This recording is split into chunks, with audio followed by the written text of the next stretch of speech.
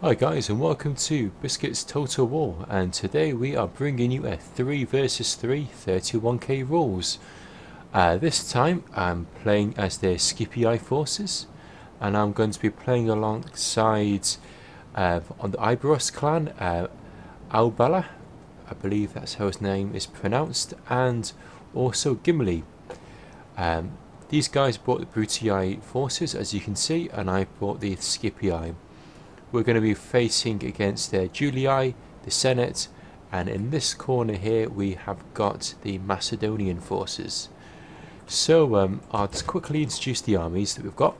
I've got my standard 14 urbans, 1 legendary first cohort, followed by 5 Praetorian cav.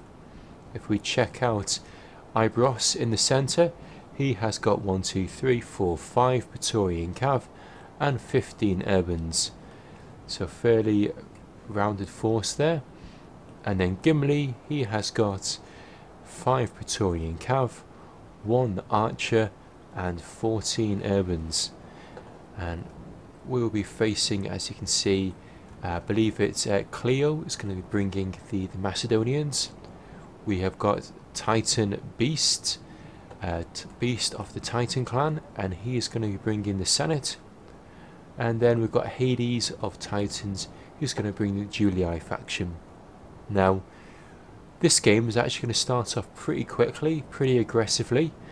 It's the way I like to try and play. I don't like to play too conservatively. I want to try and rush my opponent whenever I can, and see if we can try and get the upper ground.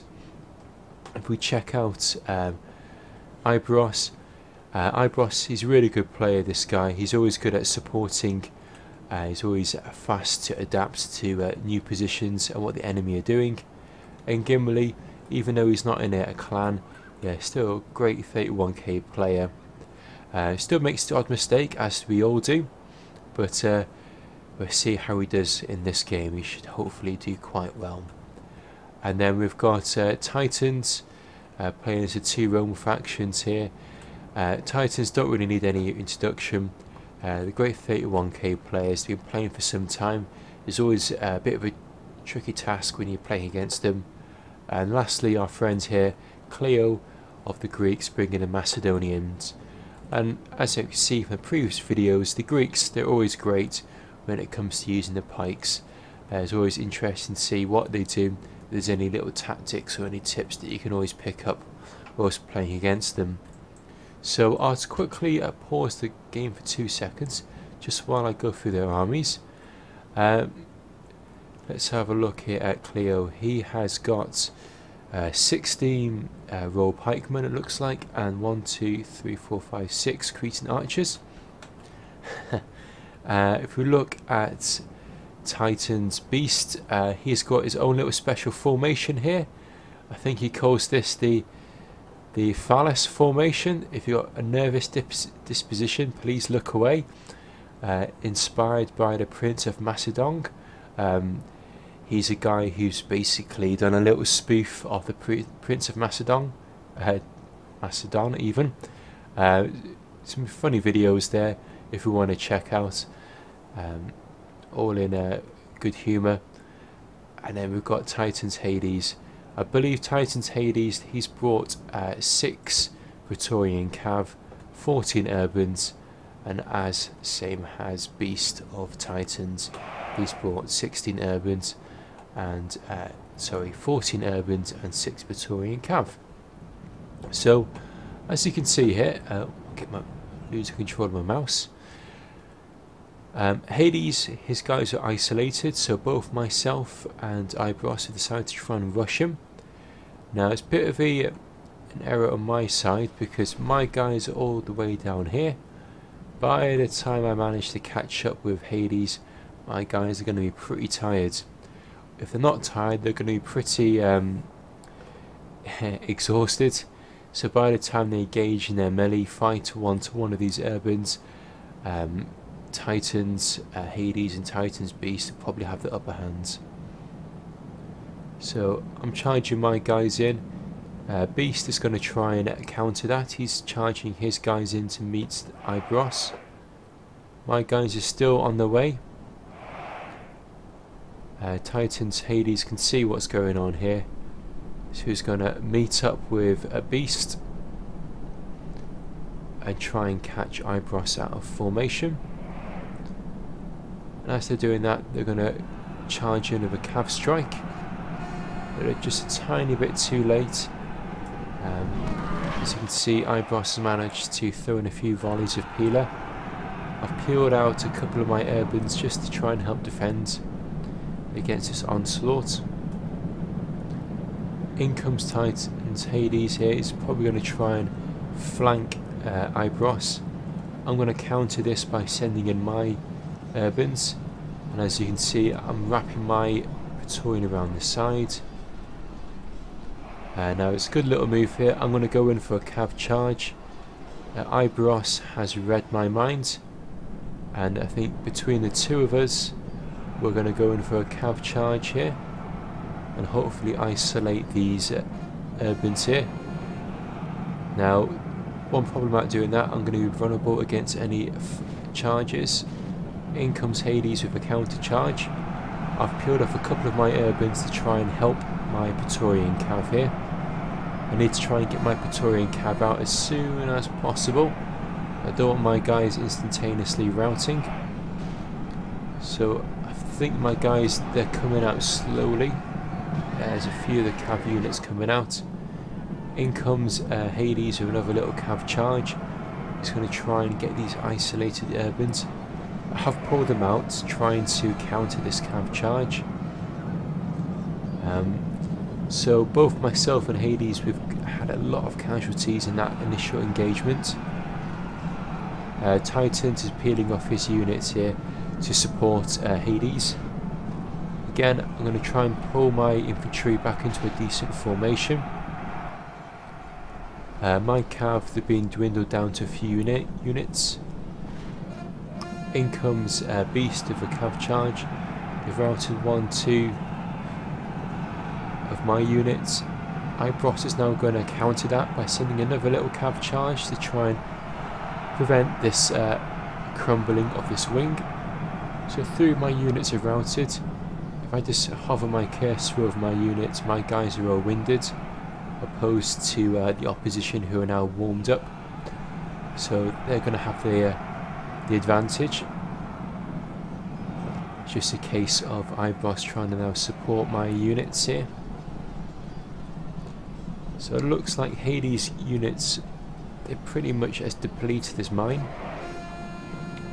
I'm sending in my cav here for another little cav charge.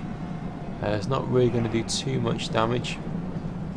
In comes Hades, another little cav charge. But his guys are going to get snagged up on my urbans and IBEROS. So hopefully they should rout. In comes IBEROS again with another little cav charge. Try and hold this wing here, prevent it from crumbling. My guys are still in the thick of it at the moment. Now in comes Gimli. Now Gimli hasn't got his guys into wedge formation. It's a bit of an error there. Ideally, if he had his guys in wedge formation and potentially charged them over here, we might be able to get a few units to rout. So he's charged in. He hasn't routed too many of our units here, or their units even. Really needs to pull them back out. In comes IBEROS again with another little cav charge.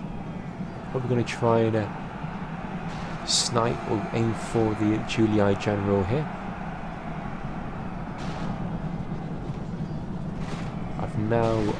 I've lost all of my cav now. That's my last little horse there. He's just chilling out on his own and he's just been taken out. Again, my guys are starting to rout a bit. They're still hanging in there. It's a close one between myself and Hades. Looks like Hades is about to lose his last cav unit. He's got a few urbans left that he's pulled back. But a few of them are just routed with another well-aimed charge by IBEROS. In comes Beast again with another little charge of his cav. with his urbans, trying to wrap around these units here. In comes Gimli with another cav charge to free up IBEROS' urbans. So now IBEROS can now use some of his guys to try and help out of my army here. Gimli has used, he's got 1, 2, 3, 4, 5, 6 of his urbans now to try and support this flank. It's going to be really tight here. Another one of my urbans, as you can see, they've started to rout. And again, wherever you look, IBEROS is sending in his cav charges whenever he can. My general is just hanging in there. And Hades is now down to, it looks like, 1, 2, 3, 4 units. I'm just down to 3 units. So it's still pretty close between our armies here. Cleo sending in a few of his Macedonian pikes now as support. One of Hades' units is now routed, so he's now down to 3. My general is still hanging in there, but he might buckle underneath this little cav charge that Titan's beast has just done. So it's still pretty even on all sides here at the moment. Effectively, it is going to be a there's a 2 versus 2, and then myself and Hades on opposite sides. We're pretty depleted. We're pretty much down to our last few men. Again, my general is just hanging in there at the moment. He's very tired. Hades is now very tired and winded. In comes Titan's beast with another cav charge, and that has caused my general to rout, which is now going to lower the morale for my other units. So I've still got 2 units hanging in there. Hades' unit's now routed. What looks like one of his units have come back. So he's down to 3 men. If we check out what Cleo is doing here at the back, you can see he's getting a defensive line here of his pikes to try and trap all of these urbans. Titans has now lost all of their cav. They've got a few urbans left. In comes Gimli with a nice little cav charge. He's going to slice into the side of these Julii urbans. That's caused 1, 2, 3 of them to rout, and 4 of them to rout. So it looks like Hades is now bitten the dust. If we check out Titan's beast, he's just got the 1 Senate unit left. I've managed just to hang in there, the skin of my teeth. I've got 2 urbans left. So now it is going to be a 2 versus 1. Well, it's still 3 versus 2, but myself and Titans are really down to hardly any units. So it's going to be up to my allies, Gimli and IBEROS, to try and finish off Kilo's forces of Macedonia. So if you look over here, Cleo's winning on this side here. He's got 1, 2, 3 units. He's throwing in his general unit here to support the rest of his units. One of them's already started to rout, which is actually his general unit. I've just noticed that.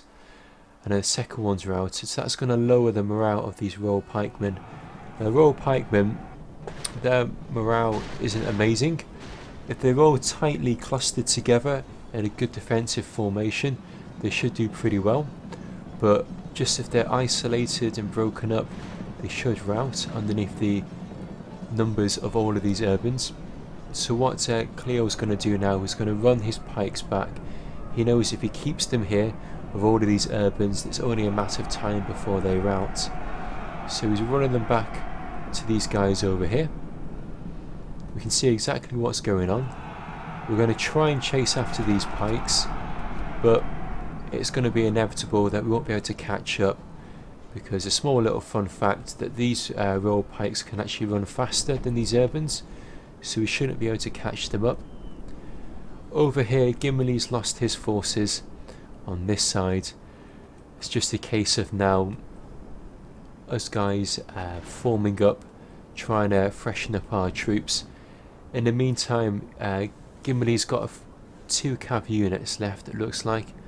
He basically needs to use those just to chase down these last few units of these Cretan archers, because these Cretan archers should be to do quite a lot of damage on our urbans, especially if our urbans are all tired.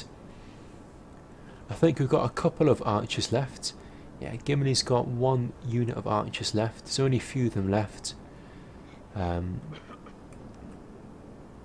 These Cretans are just down to 1 unit of archers. These other ones are now depleted. So it just needs to cav charge these Cretans if you can. They're going for a little cav charge here. These guys should rout. These archers aren't really going to do much damage. They're winded. These guys are still firing arrows, and they're firing arrows into the back of these pikes, which is good. Our guys are just basically resting up here. Looks like Titans is trying to chase down these last few units, these routed units of Gimli's. And Gimli's units, the men have now come back. There's 40 in there. So Titan's is now going to run his guys back. As you can see here, Cleo is just basically getting his guys into a nice defensive formation. What I'm going to do now here, I'm just going to triple it for a bit. So you can see as Beast runs his guys, I want to try and get my urbans to try and take out his guys before they get into the mix of all these pikes. Once they're in the pikes, we won't be able to chase them down. There we go, they've now routed. If we check out the back here, Gimli's just using his cav to chase down these last few units. We're going to get our guys into a nice box around these Macedonians. Now, these Macedonian guys, if they're in a tighter box formation, they might be able to be a bit more defensive.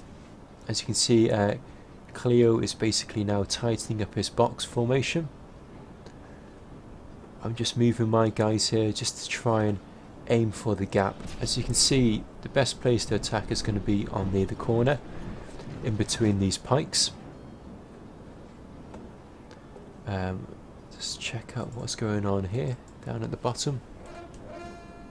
We've got 1 urban coming back, 1 cav unit over there coming back.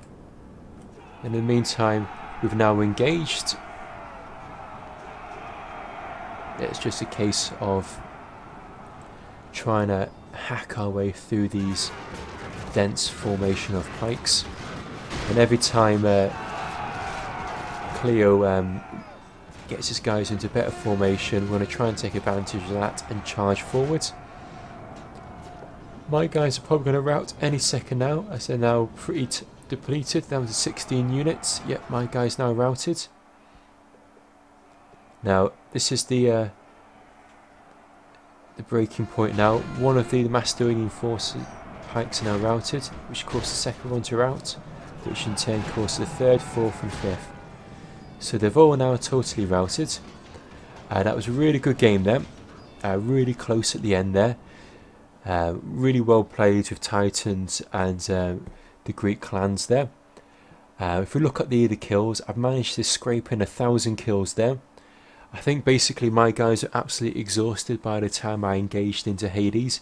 I still managed to hold my own, getting a few decent kills there, but I came in at the bottom there at only 1,050 kills. If we look then at Greek Cleo, he's got 1,241 kills. Titans Hades 1,400 practically, as well as Titans Beast practically 1,400 kills there. But the star of the show was actually Gimli. He's got over 2,000 kills, and IBEROS got in 1,751 kills. So IBEROS played absolutely fanatical there. If you check out all of those cav charges going backwards and forwards, everywhere you seem to look, he was there with his cav. And Gimli played excellently there. just over 2,000 kills.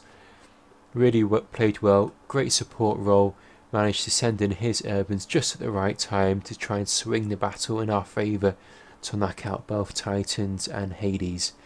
So hope you guys enjoyed that game. It was really aggressive on all sides there. Hope you guys learned something, hopefully.